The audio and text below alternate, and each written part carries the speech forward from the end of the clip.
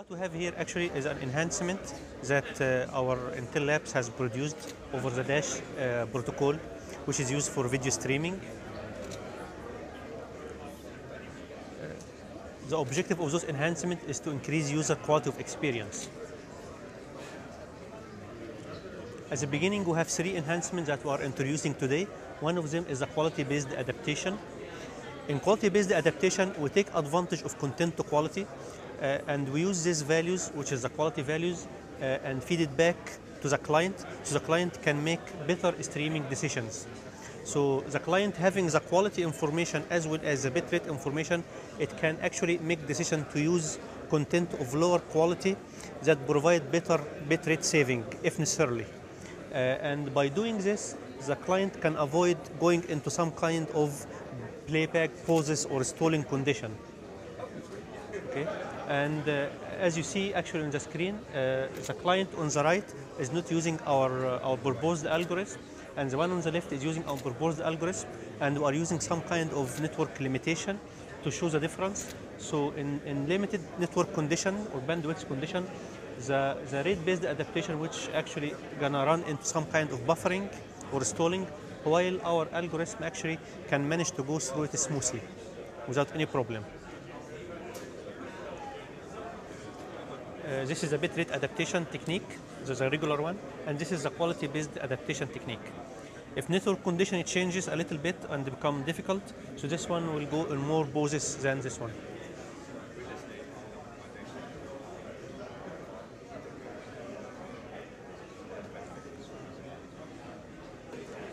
This is the second approach that we are proposing as well. It's called server-assisted bitrate adaptation. This is actually to handle the cases where server is pretty much overloaded by client requests. So in normal cases, when the server is overloaded by client requests, the server will start rejecting requests. And this will cause also client to stall, as you're going to see in the client on the right. Now, what we are having here is we are providing a feedback from the server to the client. Server is telling the client which bit rates to stream at. And by doing this, you have the client on the left actually streaming smoothly without any pauses as well.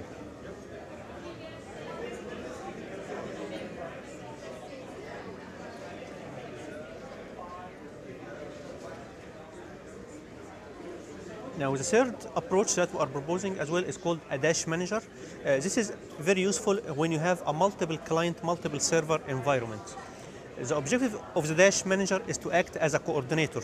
It figures out how many clients are there streaming the same content and how many servers are offering this content. And it keeps getting updates from servers about their streaming capabilities. So it figures out, it gets from the server how much bandwidth is available at this server to stream from. And once having this information and based on client request, the server is basically sending this information to clients.